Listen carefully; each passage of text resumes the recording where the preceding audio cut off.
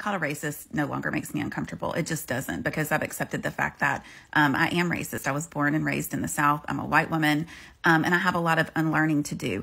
My racism is it's not a character defect. It's not a moral failing. It's just the result of a lifetime of indoctrination in a very racist country. Now, it's a character defect and a moral failing if I don't choose to do anything about it, but I am choosing to do something about it.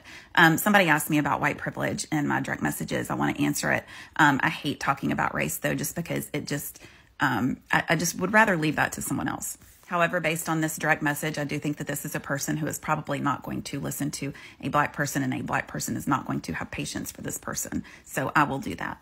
I'm going to talk about my lived experience. I'm not comparing being a woman to being Black, Indigenous, or a person of color. This is just, again, my lived experience. I graduated from college something like 20-something years ago and went into a field that is dominated by white men. If you live in the South, you know how it is, the Good Old Boy Network and the lunches and the golf course. Fun fact, Mr. Blue Dot was recruited by a company 20-something years ago where they took him to a steak dinner, followed by a strip club and a lap dance. And that really sucks for me, right? Well, the good news is that I'm a white woman, and so a lot of these men, I'm going to remind them of their wife or their daughter. So if they need some diversity on that white male team, they're probably going to hire me because I make them comfortable. Doesn't mean I'm not qualified for the job, doesn't mean I didn't work hard, just means I've got a little bit of an advantage. But these little advantages or disadvantages can change the entire trajectory of a person's life. My name is Lindsay. No one has ever thrown my resume in the trash because my name sounds too black or too ethnic. As a 45-year-old white woman, I can shop anywhere I want and nobody's going to follow me around worrying that I'm going to steal something. I can walk around in any neighborhood and no one's going to call the police on me because I look suspicious. I've never seen someone in a parking lot or the grocery store like grab their purse and hold on to it real tight when they see me because they think I'm going to steal it.